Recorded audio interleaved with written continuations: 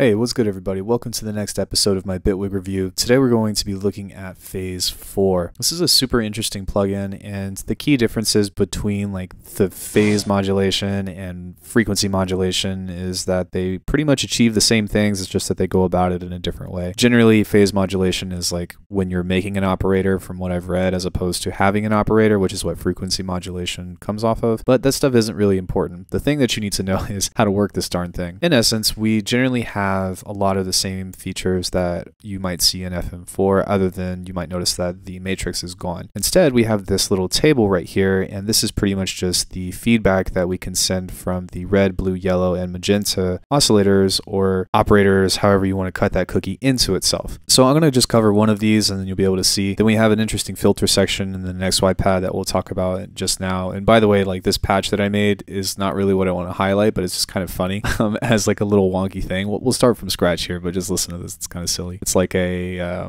little car or something.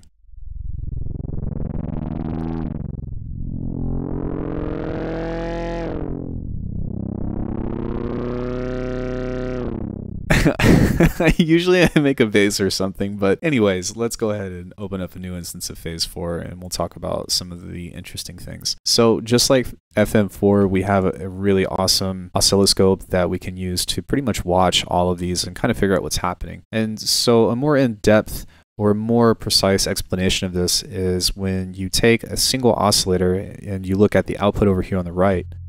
Right now this is just a sine, but you notice that this is kind of floating.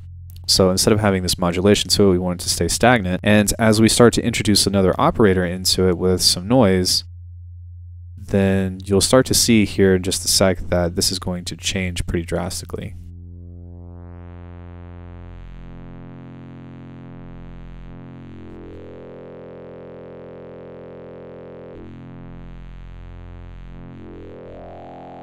Let's give it some drive.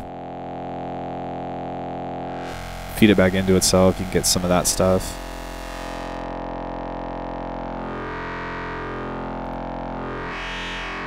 Now I know I just made that super quick and I didn't really explain what I just did, but don't worry about that. I'll kind of start over and kind of show you. But honestly, it's really that easy to just get the sound started from off the bat if you just kind of want to hop in, which I encourage you guys to do at some point. So what's actually happening? Well, right now on the oscillator red, that's kind of our main one that we're using. And what we're doing is we have a few different oscillators to choose from. This one's under a saw, and we can go all the way over to a sine. And then we have this shape and modulation. Shape is kind of like wave shaping in a sense. And then when you modulate it with this, then that kind of goes into this table here. Because I believe that if we turn this off,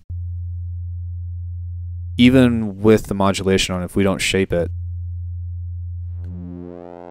then you're not going to get very much different stuff. So as far as like pitch goes, we have ratios on this one, which we can go into anywhere from a 2:1 all the way to 1:99. And then we also have a pitch difference right here and also a hertz fine tuning. And actually, like, even though I'm kind of skimming over this, it's actually really important. I'll show you why here in a second. Aside from that, we also have a mono and stereo band. So if you want to introduce some kind of phasing and stuff, that's a cool way to think about that. And one of the things here that's interesting with all this stuff is that we can rotate the phase of this. And you can do that on every oscillator. And while you might be thinking, well, why would I want to do that if we have two different things that are playing at the same time and we shift the phase of these? Let me get off of that for a second, sorry. Let's give this an output. So now these two are playing at the same time of this, and take a look.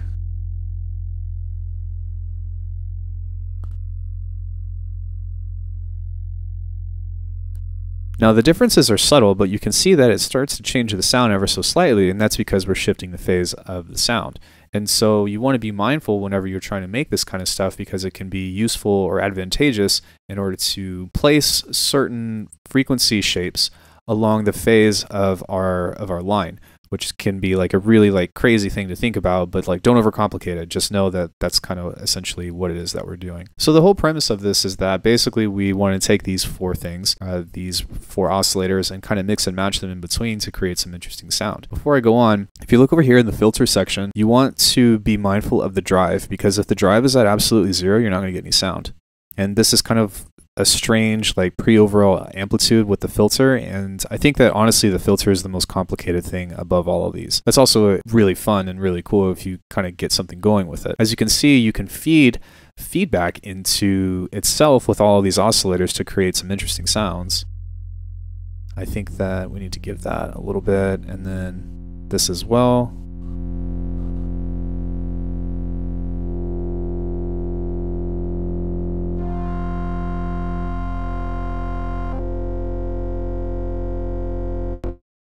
And then everything kind of feeds into this. It even has its own like feedback section,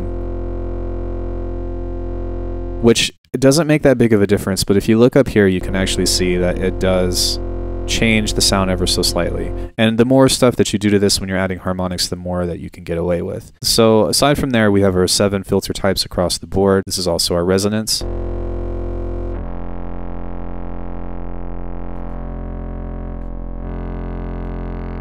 And as you can tell, this is a really excellent way to make bass. Then over here on the right, we have key tracking, in case if you want this to key track as you play lower or higher notes. Or you can just automate like that, which sounds pretty cool too.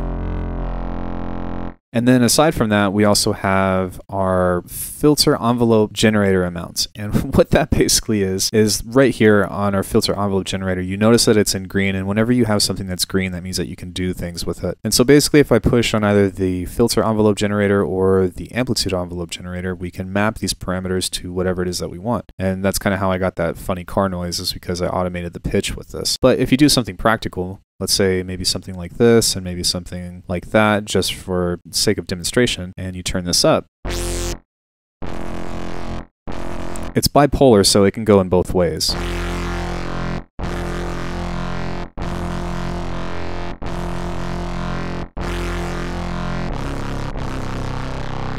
And as you can tell, you can get some super interesting results. So over here on the left, this is one of the most fun things that you can mess with, because it's an XY pad, but it controls the filter and modulation of the shape here. And basically, if you think about this, this can control this either on this pad or on this pad, but really you can just grab this little 4 thing right here and then drag that in between on an XY. And if you want to do some kind of live performance with it,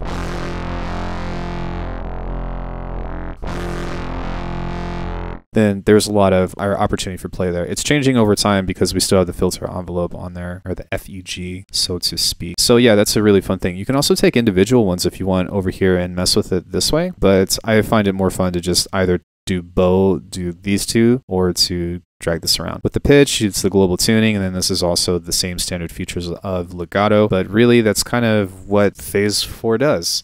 And together, when you do some stuff, as you saw, it's a really easy and excellent way to make some interesting bass. It's also kind of cool that you have these other things here to kind of fine tune if you want to see this visual. But the last thing that I want to talk about is the difference between pitch detuning and hertz detuning, because it's going to give you a similar result, but it's going to behave different. And so what I'm going to do to demonstrate this is I'm going to turn both of these off and just leave these two on. And so if I have detuning, which is notified by the keyboard, I wish I could zoom in on here, and I start to detune one of this, take a listen to how this sounds.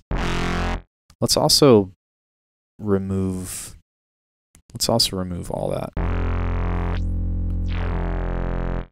There we go. Okay, now let's detune this a little bit.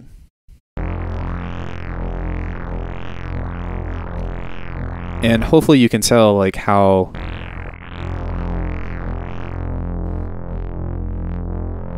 you can see that that's detuning. And when I play this at a higher pitch, it should have phase oscillation at a higher rate.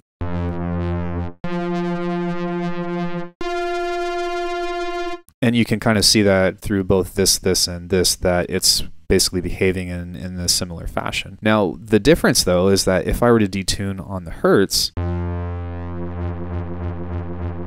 have you noticed that we have a different image on our stereo? And so it's fine too if we leave it at that or like that, it doesn't really matter. But what ends up happening is that this is kind of playing back at a consistent rate. And so even if I play a different pitch, these are both going to oscillate at the same speed compared to if I were to do detuning.